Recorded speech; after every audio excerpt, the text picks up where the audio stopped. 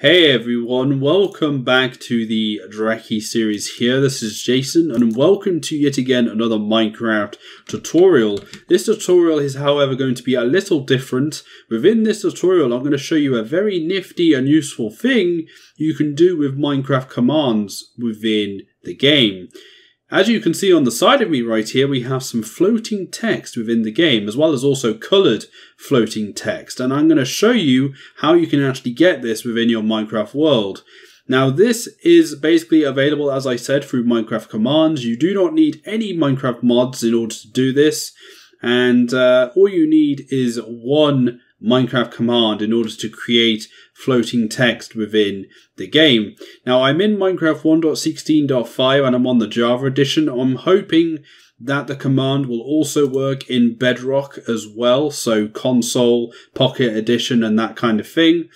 But just before I get into the tutorial right here, I just want to remind you I do lots of different Minecraft content, so if you do enjoy the video, be sure to check out the channel and subscribe. And as you can see, we have these different coloured text objects right here. We have, of course, hammer time, of course, and we have obviously the date, and obviously the most important thing, of course, you guys need to do that. But anyway, this is a very simple thing you can do within your Minecraft world. It's very useful for custom maps, very useful for creative projects. Now, within the description of the video, there's going to be a template command that I'm going to get you guys to use in order to actually get this floating text. So go down into the description and find the command and make sure that you've actually copied it on your computer or on your device or whatever. Alright everyone, now you just need to pick where you're going to place the text. So I'm going to put my text just over here in this massive hole that was created by some TNT, as you can see right here. And what I'm going to do is I'm going to paste the command that is going to be in the description of the video. So it's not a very big command at all, and I'm going to very quickly just go over what all of it does. As you can see, we are actually summoning a armor stand. Now, obviously, armor stands are used for putting on armor or to display armor within the game. And we actually have some tags. So, as you can see, we are spawning it at our location. That's what these three tilde characters stand for. And as you can see, we now have some parameters in these curly brackets. So the first one is invisible. Now that is going to make sure that the armor stand is not visible within your game. Obviously that's very important. Now the next one is invulnerable. So what that also means is that you can't actually hit it or kill it. So essentially you can't reduce its entity health, in quotes, I guess you could say. Now the next one is NoGravity, so this makes sure that it doesn't fall down to the ground and the armor stand is going to stay where it is. The marker variable is a bit of a weird one. This one just makes sure that it has a really small hitbox.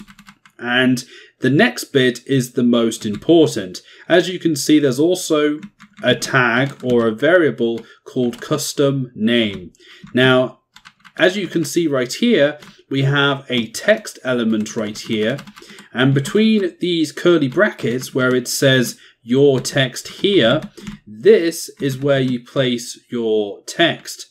Now further along you can see that you can also actually assign a color to your text. So at the moment it's using yellow, but you can use a few other colors like red, blue and so on. Now, the final one is obviously making sure that the custom name is always visible.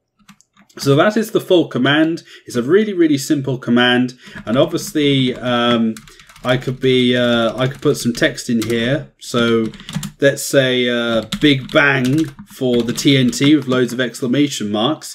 Now, if I press the Enter key or the Confirm key, once I've done that, you can see that we now have some floating text within our Minecraft world above this massive TNT hole right here.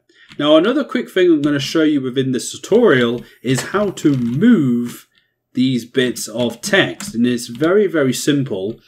All you need to do is know the name that you've assigned to the armor stand. So in this case, we've got Big Bang. And if I want to move that text so that it's above this set of redstone lamps right here, all you need to do is fly to where you want to place it. And then all you then need to do is do the following command. So /TP and then @E, and then you do name equals and then a quotation mark, and then you place in the name of the armor stand. So in this case we've got Big Bang, and then all you then need to do is 3 tilde characters afterwards. Now if you do a command like that, you can see that I've now teleported that bit of text to my location, and that allows me to be able to move the text very easily within my Minecraft world right here. Alright everyone, thank you for watching this tutorial. Hopefully you learned something new. It is a very useful command that can be used in many different areas within Minecraft. But if you did enjoy the video and learn something new, then a like on the video would be very, very much appreciated. And if you want to follow me on Twitter, my Twitter link is in the description, or you can use the Twitter that is currently on screen. So that's @Drackiseries on Twitter.